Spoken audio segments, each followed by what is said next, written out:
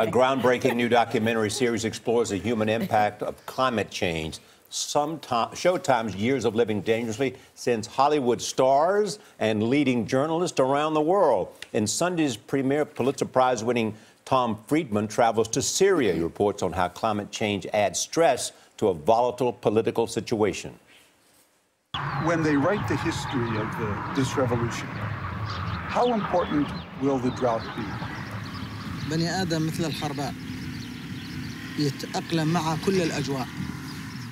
أنت لما الأرض قاحلة حكم الله ما تقدر بس لما تشوف إنه أنت محكوم من الرب هالحكم والأب منطيك ظهره بدك تصيح تقول جوعان فلما تسمع إنه ما حدا استجاب بدك تزعل فإحنا صار معانا الأمور هاي كليتها فقمنا على الثورة.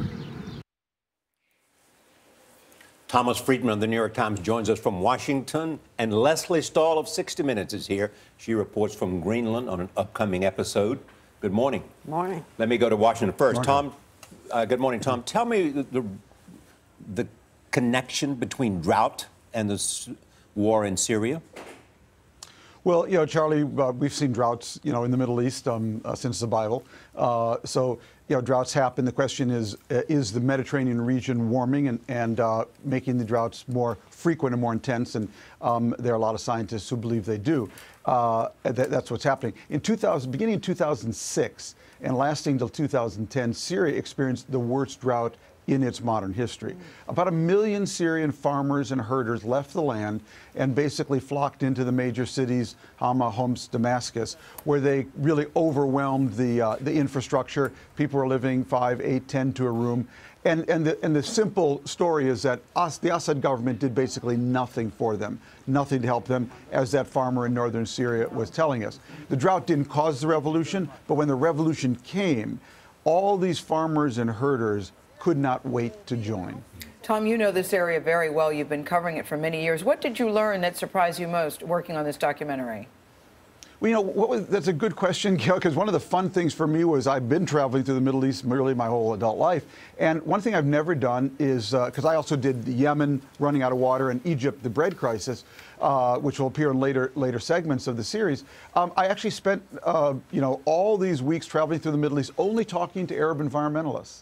And they're a remarkable community, small but extremely able. And it gave me a whole new perspective on the region, you know, because one thing young Arabs will tell you is, hey, we've tried everything. We tried nationalism, socialism, communism, Islamism, capitalism, liberalism, and nothing worked. And I always tell them there's actually one ism you haven't tried, and that's environmentalism. And that's actually not a joke, because environmentalists start with the commons. They understand that there's no Shiite air or Sunni air. If we don't protect the commons, nobody's going to breathe.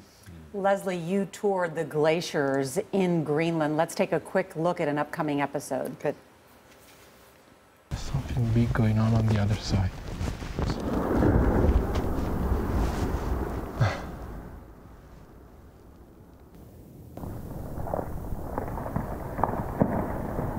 And then Marco tells me why these ice quakes scare him so much.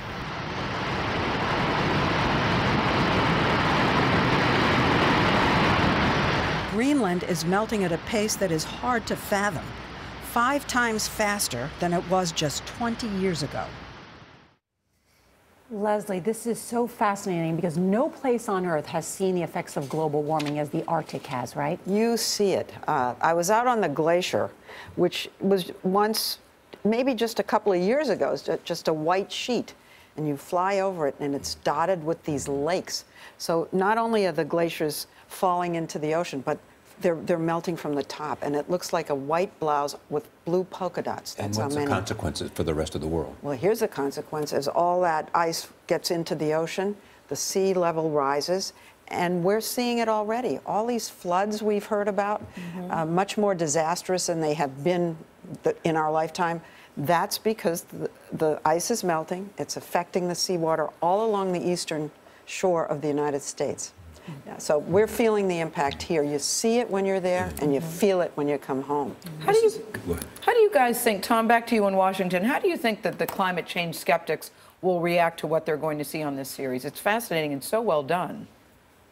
Well, you know, I can't predict. You can't talk someone out of something they haven't been actually talked into. You know, so much of this is, I think, emotional reaction.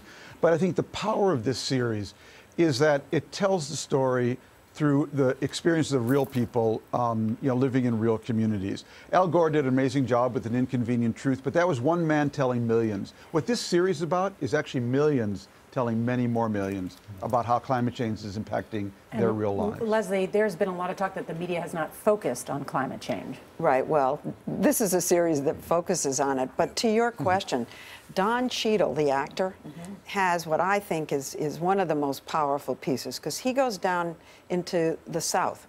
And he is remarkable as no opinion. He just is on a quest to find out why so many people in the South don't believe climate change. And he finds this Christian scientist who goes into churches to persuade them that science and religion can live together. And it's really an emotional, wonderful part of this series. It was fascinating because you could see Don Cheadle's trying to learn, too. What's this all about? Exactly. It's amazing. Great work. Great work. Thomas Friedman, good to see you. Can I just say you were so great at the conference when you were interviewing Hillary Clinton and Christine Lagarde. It was such a great session. Has nothing to do with what you're here to promote, but boy, that was great. Thank you both. Thank you.